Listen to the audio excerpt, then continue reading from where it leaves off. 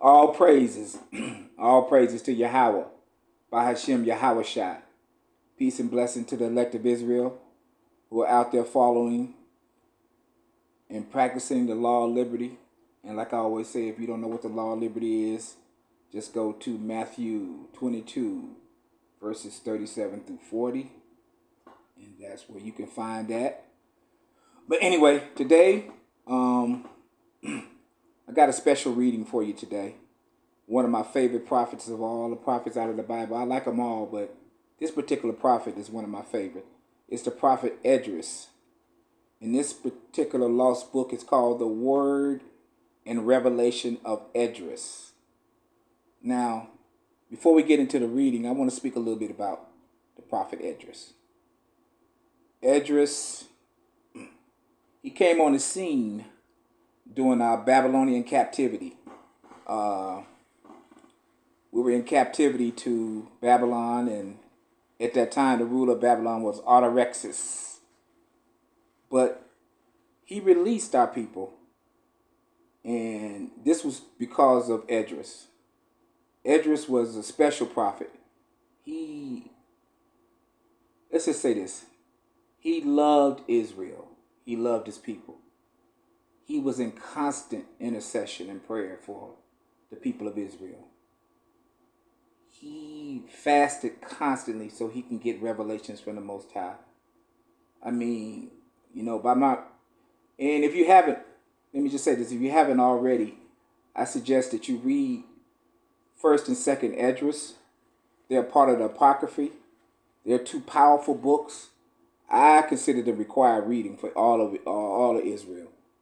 If you're really into this word, man, if you haven't already, I would suggest that you read those two books. You'll get a lot of insight and a lot of revelations about what's going to happen to us and about end time, about what we're going through right now. But anyway, getting back to the prophet Esdras. He, like I said, he loved Israel, and he was in constant intercessory and prayer. I mean, he fasted constantly. And just by me reading about him and about the book of Esdras, in this 1st and 2nd book of Esdras, man, it seemed like the man barely ate or drank water. I mean, he was always fasting, but by doing this, he became real close with the Most High. The Most High loved Esdras. He loved him so much that he gave him foresight and hindsight. Esdras saw everything that was going to happen to us as a people. He saw all of the captivities, the slave trade, us getting scattered across the world, us being beat, raped, pillaged, everything being taken away from us being beat down to the bottom of the barrel, everything, our women being raped, kids being killed, us being ran from to and fro, us not literally having anything. He saw all of that. He saw all the atrocity this was going to befall us. And he saw the beginning, all the way to Adam, the garden, Enoch, Abraham, everything. He saw it all. So this was a heavy burden. But he knew also Yahweh. And Yahweh believes in his law and judgment. So when you break his law, or you turn yourself away from him and you start chasing after other gods, which we did regularly, getting caught up with the people, that we were mingling with, and got our minds off of him. I mean, shoot, he turned us over to him. He said, if y'all love them more than me, because you got to understand, the Most High is a jealous God. So if you loving these people more than me, I'm going to turn you over to them. And, these people were harsh to us. They knew that we was the people of the power of the book of God. So they treated us harshly. So we was in constant captivity. I think we really only had 40 years of peace. That was under Solomon. So we as a people, man, we've always been in constant captivity and just constantly being beat down. But anyway, Esdras had a heart for Israel. Even so much that one time the Most High asked him, man, do you love these people more than you love me? Because, man, every time you turn around, you coming to me about these people. And I told you that if they disobey me, they're going to be punished. Straight up. The Most High, man, he's the king of terrorists, man. He don't play. He's a legalist, man. So if you break his commandments or you don't do his word, man, you going to get punished. To death. Because he believe in capital punishment. There ain't no problem with him. He got a right hand and he got a left hand, and he don't play. So Esdras knew this, so he was trying his best to be in constant intercession for the Most High, because he knew the Most High had it out for us, because we was a wicked people, man. We was wicked. Stiff-necked. Just like we are today. Shoot, to be honest with you. But anyway. But Esdras prayed constantly to the Most High about us, about his people, man. So anyway, he was of the tribe of Levi. You could trace his lineage all the way back to Eleazar, who was the son of Aaron. So he's a Levite, and like I said, he's one of the great prophets, man. So you really need to get to know Esdras, man. Read 1st and 2nd Esdras in the Apocrypha if you haven't read it already. They're good, man. So anyway, I think that's enough of a introduction to Esdras. I can go on and on about him because, like I said, he's one of my favorite prophets. But we're going to get into this book. It's called The Word and Revelation of Esdras, the Holy Prophet and the Beloved of Power, the Beloved of God. So let's just get into it. It came to pass in the 13th year, on the 22nd of the month, I was in my house, and I cried out and said to the Most High, Lord, give me the glory in order that I may see thy mysteries. And when it was night, there came an angel, Michael, the archangel, and says to me, O prophet Esdras, refrain from bread for 70 weeks. There you go again with that fasting. And I fasted as he told me.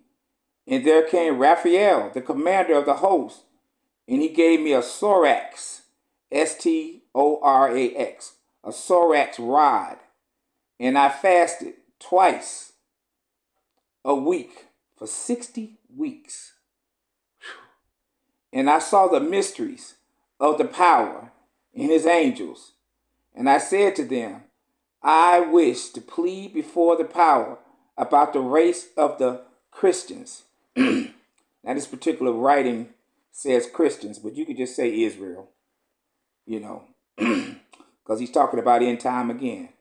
And what do we call right now? Christians. Most of Christians today, they don't even know they're Israel. They think they're Christians, which is just a religion. It's not a nationality. But anyway, it is good. It is good for a man not to be. It is good for a man not to be born, rather than to come into the world. I was therefore taken up into heaven, and I saw in the first heaven a great army of angels, and they took me to the judgments. And I heard a voice saying to me, Have mercy on us, O thou chosen of power, Esdras. Then began I to say, Woe to sinners when they see one who is just more than the angels, and they themselves are in Guyana of fire. And Esdras said, Have mercy on the works of thy hand, thou who art compassionate and of great mercy. Judge me rather than the souls of the sinners. See, he's already talking about, hey, judge me, man. Don't judge these sinners, There you go. There you go with having a heart for the people. For it is better that one soul should be punished, and that the whole world should not come into destruction. And power said, I will give rest in paradise to the righteous, and I have before been merciful. And Esdras said, Lord, why dost thou confer benefits on the righteous? For just as one who has been hired out and has served out his time goes and again works as a slave when he comes to his master, so also the righteous have received his reward in heaven. But have mercy on the sinners. See, there you go. For we know that thou art merciful. And Power said, I do not see how I can have mercy upon them. And Esdras said, they cannot endure thy wrath. And Power said, this is the fate of such. And Power said, I wish to have thee like Paul and John, as thou hast given me uncorrupted the treasure that cannot be stolen, the treasure of virginity, the bulwark of men. And Esdras said, it is good for a man not to be born. It is good not to be in life. The irrational creatures are better than a man, because they have no punishment. But thou hast taken us and given us up to judgment. Woe to the sinners in the world to come, because their judgment is endless and the flame unquenchable.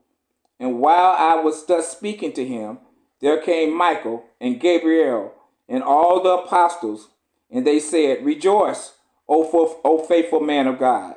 And Esdras said, arise and come hither with me, O Lord, to judgment. And the Lord said, behold, I give thee my covenant between me and thee, that ye may receive it. And Esdras said, let us plea in thy hearing. And Power said, ask Abraham, your father, how a son pleads with his father, and come plead with us. And Esdras said, as the Lord liveth, I will not cease pleading with thee in behalf of the race of the Israelites. Where are thy ancient compassion? He's saying, where's your compassion there, man? O Lord, why is thy long suffering? Where is thy long suffering? And God said, as I have made night and day, I have made the righteous and the sinner, and he should have lived like the righteous. In other words, you should have been doing right. Shoot. Now I'm getting ready to, put it to you. And the prophet said, who made Adam the first form? And Power said, my undefiled hands. And I put him in paradise to guard the food of the tree of life. And therefore he became disobedient and did this in transgression. And the prophet said, was he not protected by an angel? And was not his life guarded by the cherubim to endless ages? And how was he deceived who was guarded by angels? For thou didst command all to be present and to attend to what was said to be the tree. But if thou hadst not given him Eve, the serpent would not have deceived her, but whom thou wilt, thou savest, and whom thou wilt destroy. And the prophet said, let us come, my Lord, to a second judgment. And God said, I cast fire upon Sodom and Gomorrah. And the prophet said, Lord, thou dealest with us according to our deserts. And the Power said, see, Ezra going back and forth with it, man. He going back and forth with the Most High. Most High said, man, this man won't quit. He said, I ain't got nothing for the sinner, man. Most High ain't trying to hear all that. Your sins transcend my clemency. In other words, I gave you clemency. I keep giving you guys a way out, but y'all keep on sinning. Shoot. And the prophet said, call to mind the scriptures, my father, who has measured out Jerusalem and set her up again. Have mercy, O Lord, upon the sinners. Have mercy upon thy own creatures. Have pity upon thy works. Then Power remembered those whom he had made and said to the prophet, how can I have mercy upon them? Vinegar and gall did they give me to drink. Talking about Yahushua, his only begotten son. I am in the Father as the Father is in me. And not even then did they repent. And the prophet said, reveal thy cherubim, and let us go together to judgment, and show me the day of judgment, what like it is. And Power said, thou hast been deceived, Esdras, for such is the day of judgment, as that is which there is no rain upon the earth. For it is a merciful tribunal as compared with that day. In other words, it's much worse than that. And the prophet said, I will not cease to be pleading with thee unless I see the day of the consummation. In other words, man, I ain't gonna stop begging and praying to you until you show me the end. And Power said, number the stars in the sand of the sea.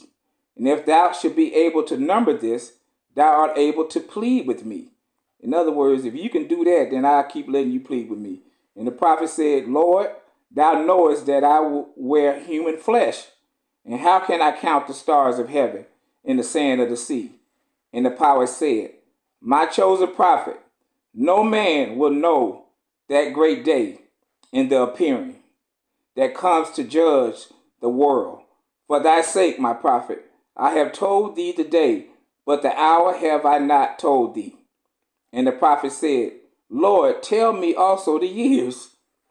And the Power said, if I see the righteous of the world, that it has abound, I will have patience with them. But if not, I will stretch forth my hand and lay hold of the world by the four quarters and bring them all into the valley of Jehoshaphat. And I will wipe out the race of men so that the world should be no more.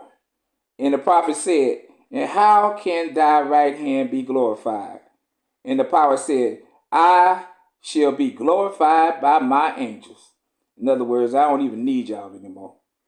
And the prophet said, Lord, if thou hast resolved to do this, why didst thou make man in the beginning? Thou didst say to our father Abraham, multiplying, I will multiply thy seed as the stars of heaven, and as the sand that is by the seashore. And where is this, thy promise? And Power said, first will I make an earthquake for the fall of the four-footed beast and of men. And when you see that brother gives up brother to death, and that children should rise up against their parents, and that a woman forsakes her own husband, and when a nation shall rise up against a nation in war, then will you know that the end is near. And that is happening right now. For then, neither brother pities brother, nor man wife, nor children parents, nor friends friends, nor slave his master. For he who is the adversary of man shall come up from Tartarus, and shall show men many things. What shall I make of thee, Esdras? And wilt thou yet plead with me? And the prophet said, Lord, I should not cease to plead with thee. And Power said, number the flowers on earth. If thou should be able to number them, thou art able also to plead with me. And the prophet said, Lord, I cannot number them. I wear human flesh, but I should not cease to plead with thee. Esdras, man, he just won't give up. I wish, Lord, to see also under the parts of Tartarus. And Power said, come down and see. And he gave me Michael and Gabriel and other 34 angels. And I went down 85 steps, and they brought me down 500 steps. And I saw a fiery throne and an old man sitting upon it, and his judgment was merciless. And I said to the angels, who is this? And what is his sin? And they said to me, this is Herod, who for a time was a king, in order to put to death the children from 2 years old and under. And I said, woe to his soul. And again they took me down 30 steps, and I there saw boilings of fire, and in them there were a multitude of sinners. And I heard their voices, but saw not their forms. And they took me down, Lord, many steps, which I could not measure. And I there saw old men, and fiery pivots turning in their ears. And I said, who are these, and what is their sin? And they said to me, these are they who would not listen. And they took me up, and they took me down again, another 500 steps. And I there saw the worm that sleeps not, and fire burning upon the sinners. And they took me down to the lowest part of destruction, and I saw there the 12 plagues of the abyss. Looking at my time. And they took me away to the south, and I saw there a man hanging by his eyelids. And the angels kept scourging him. And I asked, who is this? And what is his sin? And Michael the commander said to me, this is one who lays with his mother. For having put into practice a small wish, he has been ordered to be hanged. And they took me away to the north, and I saw there a man bound with iron chains. And I asked, who is this? And he said to me, this is he who said, I am the son of the power that made stones bread and water wine. And the prophet said, my Lord, let me know what is his form, and I should tell the race of men that they may not believe in him. Esdras wanted to warn us. And he said to me, the form of his countenance is like that of a wild beast, his right eye like the star that rises in the morning, and the other without motion. His mouth is 1 cubit, his teeth span long, his fingers like scythes, Scythes. The track of his feet of 2 spans, in his face an inscription, Antichrist. He has been exalted to heaven. He should go down to Hades. At one time he should become a child, at another an old man. And the prophet said, Lord, and how dost thou permit him? And he deceives the race of men. And power said, listen, my prophet, he becomes both child and old man, and no one believes him that he is my beloved son. And after this, a trumpet, and the tomb shall be opened, and the dead shall rise incorruptible. Then the adversary, hearing the dreadful threatening, should be hidden in outer darkness. Then the heaven and the earth and the sea shall be destroyed. Then shall I burn the heavens 80 cubits, and the earth 800 cubits. And the prophet said, and how has the heaven sinned?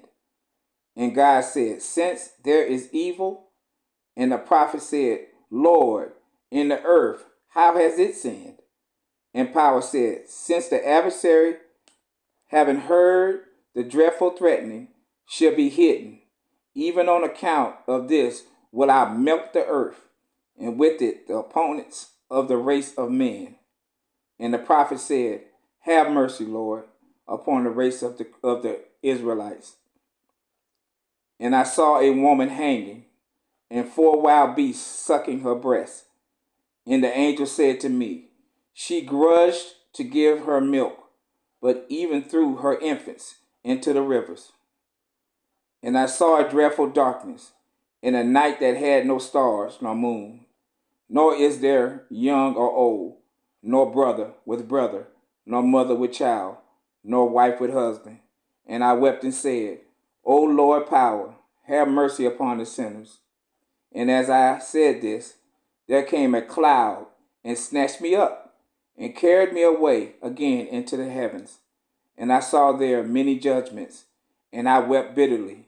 And I said, it is good for a man not to have come out of his mother's womb. And those who were in torment cried out, saying, since thou hast come hither, O Holy One of power, we have found a little remission. And the prophet said, blessed are they that weep for their sins. And power said, hear, O beloved Esdras, as a husbandman casts the seed of the corn into the ground, so also the man casts his seed into the parts of a woman. The first month, it is all together. The second, it increases in size. The third, it gets hair. The fourth, it gets nail. The fifth, it turns into milk. And the sixth, it is made ready and receives life. The seventh, it is completely furnished. The ninth, the bearers of the gate of the woman are open, and it is born safe and sound into the earth. And the prophet said, Lord, it is good for a man not to have been born. Woe to the human race, then, when thou shalt come to judgment. And I said to the Lord, Lord, why hast thou created man and delivered him up for judgment? And power said, with a lofty proclamation, I will not by any means have mercy on those who transgress my covenant. And the prophet said, Lord, where is thy goodness? And power said, I have prepared all things for men's sake, and man does not keep my commandments. And the prophet said, Lord, reveal me the judgments in paradise. So I'm going to stop right there. That's the first part. So I hope this reading was a blessing to you. And like I always say, listen to this video a couple times and meditate on it. And stay tuned for part 2. And may Yahweh, Bahashem Yahweh Shai bless you.